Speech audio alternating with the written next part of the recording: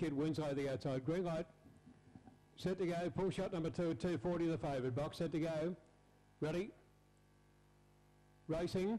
And pull shot near the inside again. OK went through to take the lead, certainly down over Jarabal, followed by Dust up around the outside, quickly up towards the lead. They are followed further back, getting a pattern, drifting back there. Pull shot and Kirtley Bale there, well back with Red Potion and Black Catalyst, turning for home. Down on the inside, Jarabal as leader. Dust up went via the Cape. Back on the inside, then came Kid Winslow, but it's Jarabal clear of the last to win it handsomely. Second spot to go to Black Catalyst, I'd say just over Dust up, followed by Kid Winslow. Next then Kirtley Bale, followed by Red Potion and Pull shot. And the time, around 22.68.